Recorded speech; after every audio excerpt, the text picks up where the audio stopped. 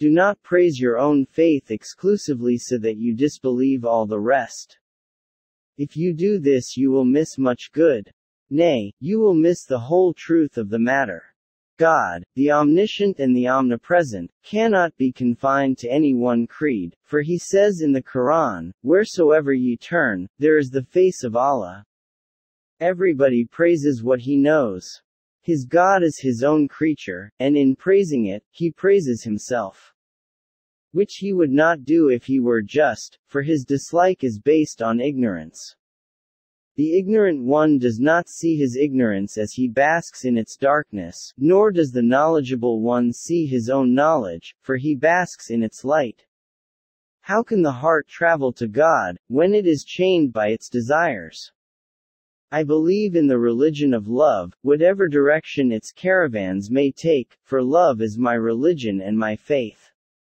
Beware of confining yourself to a particular belief and denying all else, for much good would elude you, indeed, the knowledge of reality would elude you. Be in yourself a matter for all forms of belief, for God is too vast and tremendous to be restricted to one belief rather than another. My heart can take on any form.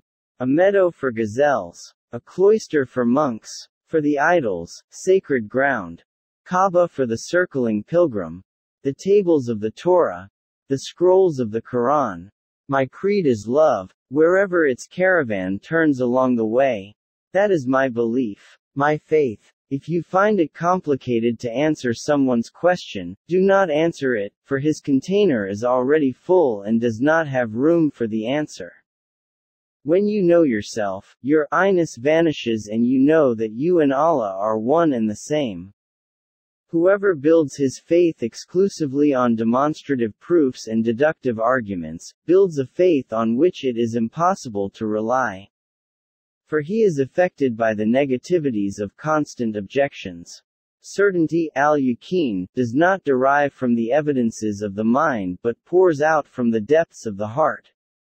I am in love with no other than myself, and my very separation is my union. I am my beloved and my lover, I am my knight and my maiden. Your personal nature seeks its paradise. There was a time, when I blamed my companion if his religion did not resemble mine.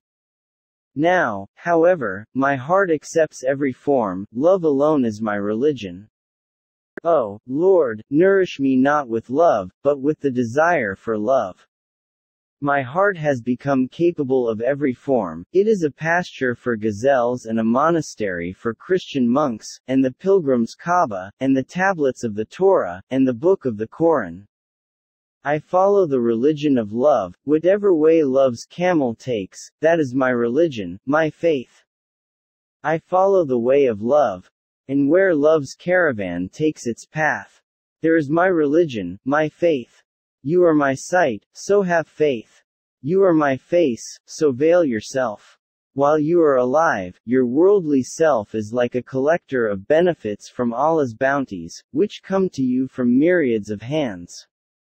None but God is loved in the existent things. It is He who is manifest within every beloved to the eye of every lover, and there is nothing in the existent realm that is not a lover. Each person is oriented toward a quest for his personal invisible guide, or ...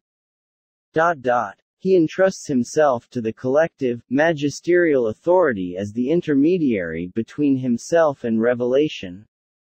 My heart can be pasture for deer and a convent for monks, a temple for idols and a Kaaba for the pilgrims. It is both the tables of the Torah and the Koran. It professes the religion of love wherever its caravans are heading.